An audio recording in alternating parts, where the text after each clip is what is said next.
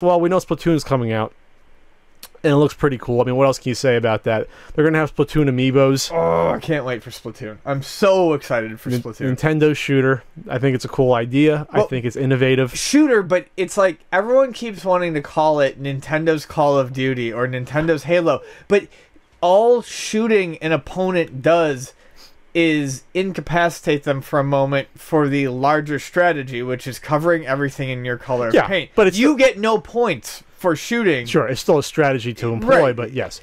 So it's a very different type of game. It's like a Nickelodeon-looking game. If it was like Nickelodeon, no, you're saying that because the original trailer had an orange ball bouncing around, and now it's permanently in your head. Think of a Nickelodeon game show or Nickelodeon doing a game, it would look like that. Either way, it looks fun, and people are excited about this. And people are always like, "Oh, what's Nintendo's new IP? They're just doing Mario and Zelda games." Yeah, here you go. Fuck you. I've said it, and you can. Whoever's listening can go back through all the podcasts. We called this a year ago. Last year ago, yeah. I said Splatoon was the game that I am most looking forward to playing on the Wii U, and that still stands, and I cannot wait for Going back to E3 last year when they first announced it, I was like, oh, this looks really cool. It looks awesome. I think it will sell a lot. This is we're now 2 years and 4 months or into the Wii U's life, and this is the year where, okay, you're going to have Star Fox. They might have pushed back the Zelda game, but that's still around the corner. So we are here now. Well, here's the fucked up thing. People can still make the argument that there's not a ton of games for the Wii U. And I know the Wii U's been out longer. But you're not getting any better bang for your buck out of your PS4 or your Xbox One. And I'm a guy who has a PS4. Well, I mean, because you can buy those games for PS3. Yeah, and it's just I very much enjoy the care that Nintendo's putting into these games, and I appreciate that because Splatoon is a big risk for Nintendo because Splatoon is largely online only. Now there is going to be a single player mode for Splatoon, but the main meat of the game is online. You need the gamepad to play the game properly.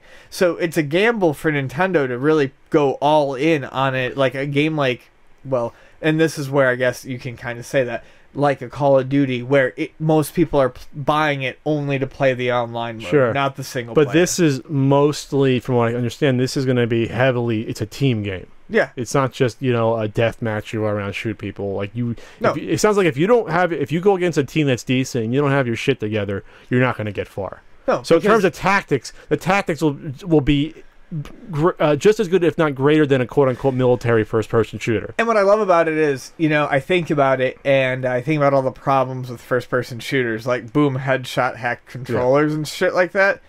That doesn't so much matter in a game where you have to coat an area in paint. Like, you still, it doesn't matter if you're shooting faster, you still have to code it. It's tagging. They'll come out with the mods for the Wii U controller so you can shoot faster. Yeah, I mean, but even that is minimal. This is a game that I'm hoping, fingers crossed, is not going to fall prey to hackers. This isn't as much a Twitch game. Right. This isn't me playing Unreal Tournament and some asshole blowing my head off with a lightning gun at a moment's notice. It's not as frustrating as that. You still got to be good and know how to aim and know how to react, but it's not just you're dead, and that's it.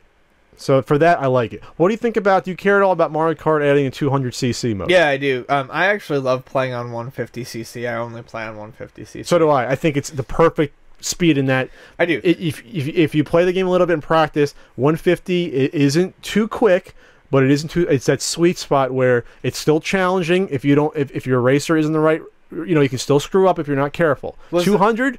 That could be a little bit overboard for me personally, but I can see why people would want it. But someone like me who really enjoys games like Wipeout and plays them on the fastest difficulty settings, and granted these days I suck at them, but I mean it's really, you have to close your eyes and just do it by muscle memory. It's something that I think could be a lot of fun, especially if they include it for free.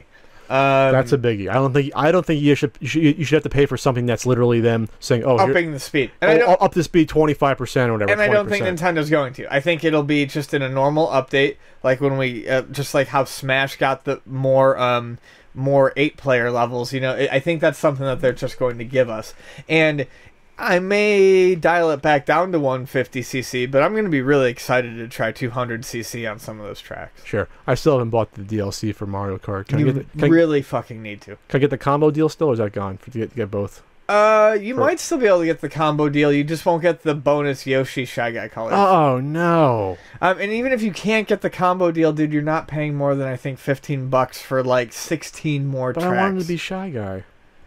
Well, you can still be Shy Guy, just as normal colored Shy Guy.